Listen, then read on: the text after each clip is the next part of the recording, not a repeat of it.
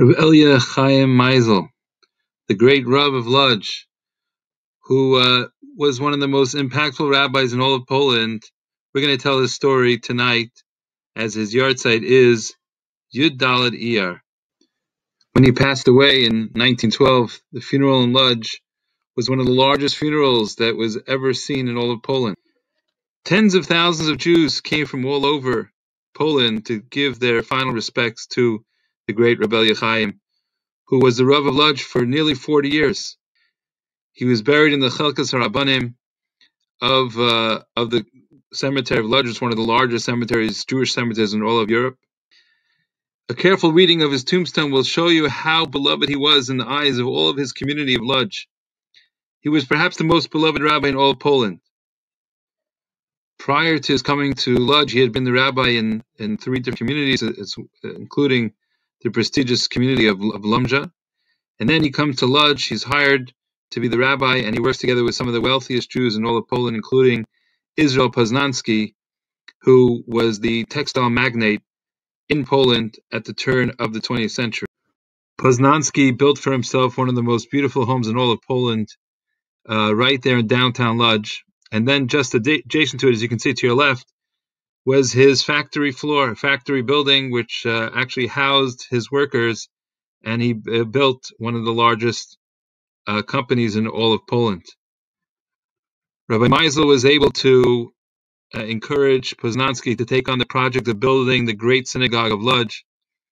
As you can see in front, hundreds of Jews gathering in front of the shul, and one of the most impressive things about this synagogue was that it had an Aron Kodesh that housed 150 Sifrei Torah. It was in a huge room serving as the Aron Kodesh. Rabbi Meisel was a tremendous Talmid Chacham.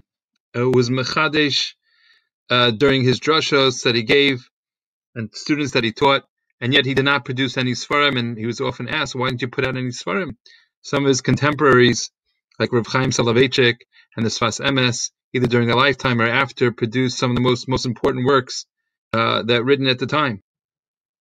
Rabbi Eliyahu Chaim said that he did leave Sfarim as his legacy, but not Sfarim Chiddushei Torah, but ledgers of all the money that he gave out, whether in loans or as tzedakah. He was an unbelievable Baal tzedakah. He gave away everything that he had, and made sure that nobody went hungry in the whole city of Lodz. There are many stories about Rabbi Meisel's great wisdom. He was a pikach. Maybe we'll just share 2 of them. In Lodz, everybody kept Shabbos. At least they didn't open their stores on Shabbat. What they did in the private in their own homes was their private business. But there was one individual who opened his store, and the following Shabbat, Rabbi Meisel had a plan.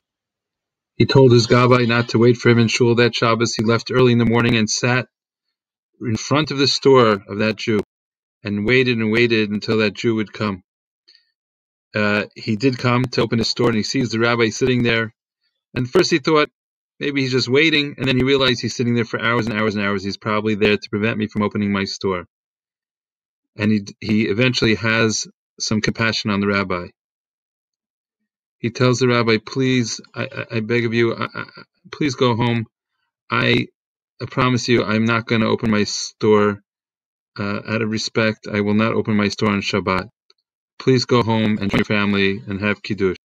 And so the Rav smiled at him and said thank you, and was able to make his way, preventing Chil Shabbat in his city for all the years that he was the Rav, and almost 40 years, till 1912.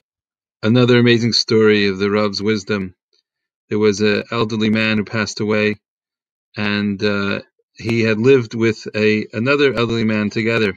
His family came to the rabbi to complain that they know that their father had left his money under his mat, and they went to clean up his things after he had passed away, and they looked for the money, and there was no money left. And they assumed that his roommate had stolen the money. They asked him about it, if they know where the money is. He said, I don't know anything about it. I would never do anything to hurt him. So they went to the Rav and asked him what we can do. So the Rav came up with a great plan. He called the roommate into the morgue, and he said, did you take the money? He said, no, absolutely not. I would never do anything to him. He goes, okay, I understand completely. And just one thing we ask of you. Just have to make a shvua b'tkiyas kaf, meaning hold on to his hand, grab the hand of the man, your roommate, and just say, I didn't take the money. What the Rav did is he had his son go under the sheet, pretending to be the dead man.